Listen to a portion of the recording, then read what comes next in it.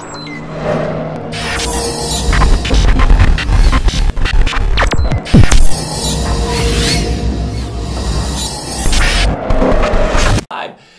Facebook world, it is Eric Mitchell here from To The Point Election Edition. We didn't do a show yesterday because we let the pros go, and well, some of the pros did a really good job, and well, our friends at Fox, they decided to see how much diesel fuel they could pour into a dumpster and light all of them on fire.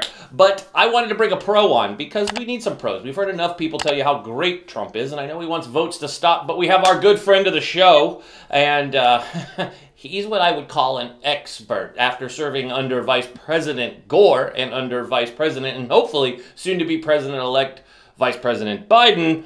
We have Moe Vela joining us, so let's get right to it. I'm swaying all over the place trying to get everybody in here. Hey, Mo, how you doing this morning?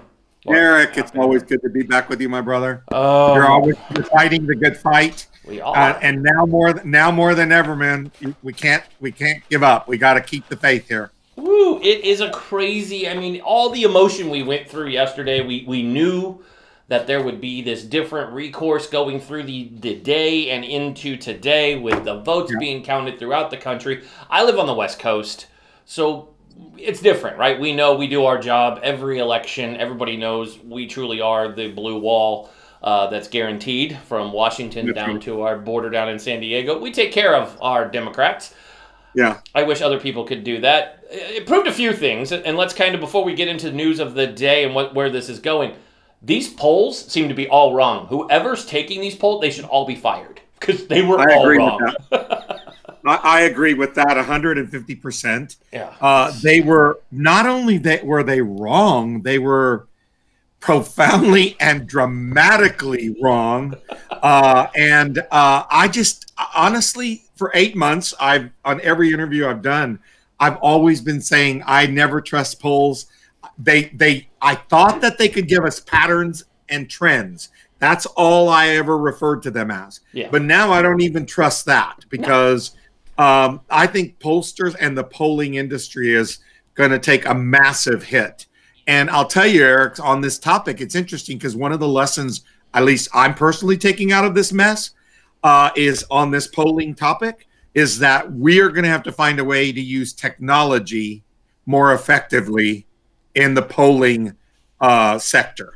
And I think it's just a matter of time when technology catches up and we use it in a manner that will be much more predictable and accurate and with much more integrity. And it's funny that you say that, Mo, because Brittany Kaiser was just on Newsmax TV, said the same thing. Now, Brittany's going to be on in an hour with us over here at To The Point, saying the same exact thing you're talking about. Why is it so difficult in an age where you can buy a home, buy a car using electronics? We can't vote. We can do everything else on our phones, but voting, it's where, no, it's not secure. No, it is. Paper voting is old school as old school gets.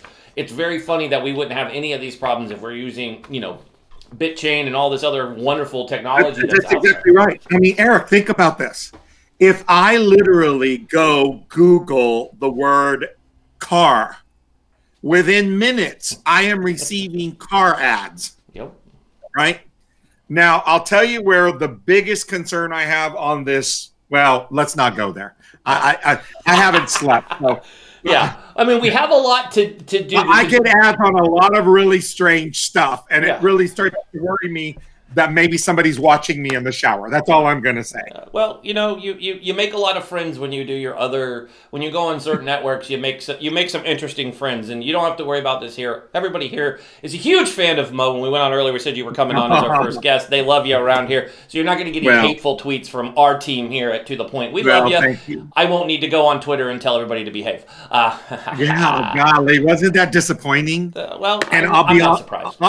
I'll be honest with you. I have refused to go back on because of that. Good for you. And I felt like that the least that we all owe each other is to have each other's back, even if we don't agree. But when it's a personal attack, and so that your viewers understand what we're talking about, I received some very personal attacks on my last Newsmax appearance. And the anchor came on, and he told you to be quiet, not. He told me to be quiet, and he told me, look, if people don't want me to have you on, but it's important that we hear your perspective. And then on Twitter, he didn't defend me against the personal attacks where I was being told that I hope you're so fat, I hope you get COVID and you're going to die, and things like that. And your face is as round as the moon, which I thought was hilarious because I personally love the moon. So I was just like, hey, I'll take that all day. I look like the moon. Thank you. I guess. I mean, we both get it, Mo. I mean, we get fought with. So let's jump into this. I know we only have you for a limited time because you are like the hottest thing since sliced bread. Oh, you're all over TV, my friend, seeing you on the BBC and everywhere. I saw you this morning on Good Morning Britain with the great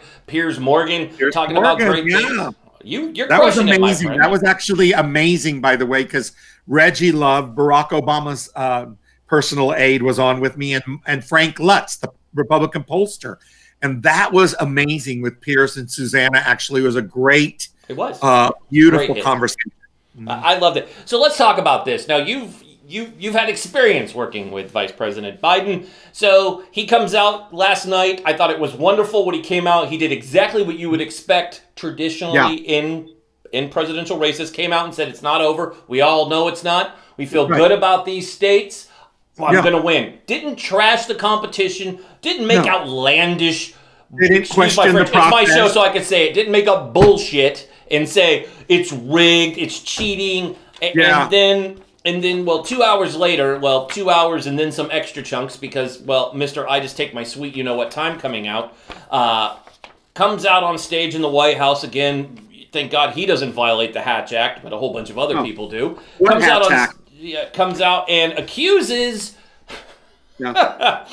every state he's losing in that they're cheating, the election is rigged, and I'm going, okay, anybody who doesn't believe he doesn't hate the military, he just said the voting is over, but all states, so everybody out there who's never been deployed, never served our country, hey, Veterans Day is next week, the Marine Corps birthday is the day before, so let's break this down for you all. We vote, we count as voters, but we have to go defend our country in places that suck that you don't have to. That's right. So we mail our ballots back. It takes a little bit of time because, hey, Saudi Arabia, Afghanistan, and Iraq, they're not known for their postal service. So it's not like something that just gets here overnight, and they don't rush our mail.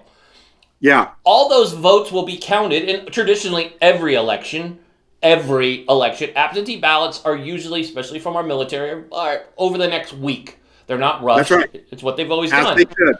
So he wants all the voting to stop, wants to go to the Supreme Court where he's cooked the books with his cult members and Kavanaugh who hates women. And, oh, by the way, just to go on that, I'm not shocked that the guy who disrespected you on Newsmax, the dude cuts off women all the time, but that's very typical with conservative males. They love to cut women off. It's their thing. Pence was an expert at it. But we see the president come out and say these votes need to stop. Biden takes the high road, Trump takes the low road. This is something we've seen. From now, you are an attorney. Where does this stand in your mind with where we're at? This is a court battle? Are we going to be able to declare a winner? I mean, Biden, by the end of today, if polls stand true, and this again, polls, by the way, that's POLLS if you're playing at home. Those are the polls, not stripper polls. We know they're not polls today anymore, Eric. These are actual votes.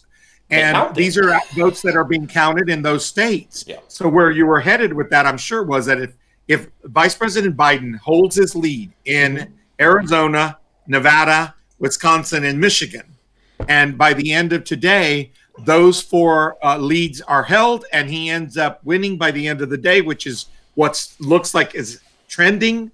That's what the patterns of actual votes being counted. From what we know, from what's outstanding. And that is the key to all of these discussions, my friend, is what is outstanding in each state right now. Now, all these votes count, right, Mo? I mean, these votes, if you mailed in your ballot, you did what you were told, these count, and they're protected under the Constitution, right? That's the heart of a democracy. That is the heart and soul of a democracy. You count every vote that has legally and ethically been cast. And you want to know something really amazing? Have you heard one scandal in the last 48 hours about voting? No. Not one story. Nope. Not one story about irregularity. Listen, some technical things here and there. A machine didn't work. Those are normal. Not one scandal, Eric. No. And about an hour ago, the Trump campaign has announced that they're going to request a recount in Wisconsin. Of course. So that is going to prolong the outcome unless we also come back and win Pennsylvania, which is still possible. The lead is shrinking, but we won't know Pennsylvania for a few days. But we might win Georgia, which would then offset it as well. So and Michigan. I mean, we only need 2 out of the 3 in the blue wall over there in the Northeast to wrap this thing up. And I think we have to hold Arizona and Nevada. We have to hold Arizona and Nevada. But if we win Georgia, it changes the dynamic again. And what's outstanding in Georgia, what's outstanding in Michigan, what's outstanding in Wisconsin, and what's outstanding in Pennsylvania, guess where they all are? In Democratic strongholds. Yeah. Well, okay. And so Trump is doing everything. You have children? Yes, I do. Okay. How old are they? My youngest is 13 and my oldest is 23. Okay. So here's the deal. Let's talk about the 13-year-old. I don't want to bring their name in or anything like that. But the 13-year-old, let's talk about that child. So I think it's a daughter, if I remember correctly. No, it's a son. My daughter watched the election with me. She's really excited. That's what I remember us talking about. So your 13-year-old son. So let's just say he's running for middle school student council president. And in the middle of this election and this middle school that he goes to, he comes home one night and he says to you, Dad, it looks like I'm losing. I can just feel like there's no enthusiasm for my candidacy. At which time you have 2 choices. You either say, son, you let this play out, let it take its course, and you lose or you win with grace, with humility, with integrity, and with class. That's what you have, that choice as a parent. Or you can say, you should go tomorrow and start trying to see if you can derail the process or find some way to actually stop this process, son, because I don't want you to be humiliated and look like a loser. That's your other option. Now, I don't know any parent who picks option number 2 except Donald J. Trump. And that's what he did at 2 o'clock this morning. He acted like that some parent told him as a child, go find a way because you're going to look like a big loser. And you need to do everything you can to not look like a loser. It's saving face is what I see it, Mo. Absolutely. I mean, I see it as he's been telling his constituents at these freaking white power rallies that delegitimizing that he's, he's sitting here going, hey, we won. It's going to be a red tide. We're going to just smoke everybody. And quickly he's finding out the country, number one, and I'm not disrespecting President Obama, who I know you served under, and I love the man. He's got a wicked 3-point jump shot, I can tell you that. And he's a damn good president. But Biden stands to have even more of the popular vote than Barack Obama at this point. Yeah, well, he already broke records. That's right. I mean, he's smoking these records, yet this guy's up here at 2:30 a.m., 2:20. Somebody put in the notes here. The White House gave sliders and French fries to 250 people last night. Mind you, there were children there who were waiting around. And Mo, before you go, here's my last question for you, and we'll bring you back. I'm sure we'll try to squeeze in more. By the way, before I've got a few minutes before you ask the last question. Let me just say this. Go ahead. You said Trump was trying to save face. Let's be very clear, Eric. You don't save face at the expense of this amazing nation. You don't save face at the expense of our beloved democracy. And you don't save face by diminishing or denigrating or not paying the proper respect to the votes of the American people, including our military abroad. And so you do not save face this tantrum Trump way. That's, it's un-American and it's undemocratic, period. Amen. Okay. I agree with you. I just want to make that clear. I love it. No, I mean, I was going there. You know me. I get all squirrely. And that's how you save face. I've been, this guy's just, he's bad at losing, and he comes out, I don't like losing. Nobody does, man. We have Super Bowls, NBA Finals, World Series. Do you think the Tampa Bay Rays are happy they lost the World Series? That's right. Do you think the 49ers are happy they lost to the Chiefs in the Super Bowl? Or do you think... No. But they go across the field and shake the victor's hand. Amen. And they move on. It's a new day. That's what you teach your 13-year-old son is good sportsmanship. Absolutely. Because it's part of your character. We've and seen it's that. Part of your integrity as a human. We've seen that. But, I mean, we've seen people attack John McCain's daughter relentlessly the last few days. She called her father a hero, which he was. He was a POW, served our country, and served us as a civil servant, as a senator. Very much a hero. I mean, great. Very much a hero. Okay. Great man. Now your last question. Yeah, okay. Last question. Yesterday, as the election started, the U.S. Postal Service was ordered by a federal court to go sweep through their problematic postal offices, getting these missing ballots. They flat refused yesterday afternoon to do it, saying it would mess up normal service. By the way, we already know they all suck and they're slow as it is. They refused to do it. So there's ballots sitting in there. What is going on with that? To me, that's a story that's kind of slid under the radar because the right doesn't want you looking at that because that's an issue. Again, the Postal Service was an issue months ago. It still is a big issue. Yeah. So listen, here's the deal. Yogi Berra once said, it's deja vu all over again. There aren't a ton of us who worked for Al Gore and then now, 20 years later, it's deja vu all over again. That's how I feel today, right? And so here's the deal. Here's what we learned in 2000. We learned a lot of things. But one of the biggest things I learned that I think will answer your question is if the Trump campaign wants to play these legal challenge games and start using the court system, bring it on is all I'm going to say to them, because we know how to do that too. And let me tell you, we perfected it and we learned from 2000.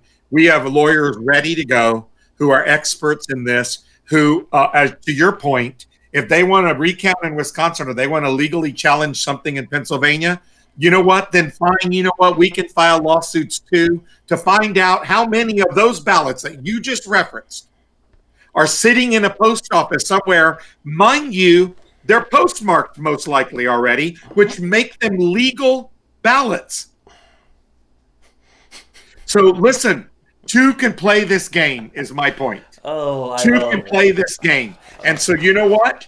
As an attorney, I can tell you this. There are thousands of them that believe like me. They're ready to go. They're fired up, as Barack Obama would say. Fired up, ready to go. Roll up our sleeves. And you want to know something? You want to play that way? We're ready to go, homie. Let's go. We are. We're ready. But I want to thank you, my friend, for joining us today. I know you're a busy man. You're everywhere. Thanks for taking the time to come on for our folks here to watch you with questions. Folks, if you need to catch Moe Vela, go follow him over on Twitter. Fire your questions over. He's beyond entertainment. Mo, we got to have you back. We got to talk about how some of these people you and I mutually don't like on Twitter. You know how deeply proud I am of you. And thank you, my friend. Grateful to you that you're a voice for reason and a voice for progressivism.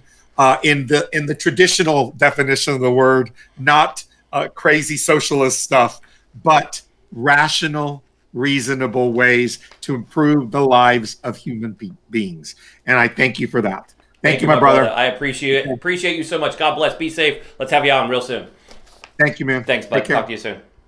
So, everybody, that was Moe Vela. Hopefully, you guys got some good insight. If you have questions for Mo, you can catch him over on Twitter. He's very big on Twitter. Moe Vela is, of course, his Twitter handle, just like that's his name. I'm going to be right back on with our next segment. We have Cooper Lawrence coming on to join us. This is a packed full day of we're going to be hopping on live and off live, back and forth. We even have the backdrop disappearing on us. Hey, because that's normal for that to happen on me. I don't even know what's going on behind me here. And this is new. I don't know what that is. But hey, we'll deal with it. You get my black screen for right now. But hey, we'll fix that and come back on. We do have the amazing and wonderful Cooper Lawrence joining us. We're going to be talking about more fallout that's going on, a little bit of what's going on with Kanye. He conceded like he was going to win. And we'll have more information coming in as we get it. So stay tuned. We have Cooper Lawrence. Then we are following up. We have about a 30-minute break, and then we will have the amazing Brittany Kaiser, who was the whistleblower in Cambridge Analytica 2016. Brittany's amazing background, folks. Before I sign off here, Brittany, sir, was one of the campaign leads that helped Barack Obama and also helped Trump 2016. She has more insight than we know, and no, she is no longer a Republican. She bats for our team, folks, so we're going to have some good insight. She's going to throw some blows on our friend. She was already on Newsmax TV earlier this morning, just throwing some massive elbows on people. She's not backing down. She'll have some insightful information, so stay tuned for Cooper Lawrence Then my good buddy Brittany Kaiser will join us, followed by Richard Bernstein. And later on the day, we have from the Lincoln Project, the amazing and talented and Army veteran, West Point grad, combat helo pilot, Fred Wellman will be joining us later in the day. So you don't want to miss today. We will have live updates as they come in. Thanks for tuning in right now. We'll be right back in just shortly. So check out this next segment with Cooper Lawrence.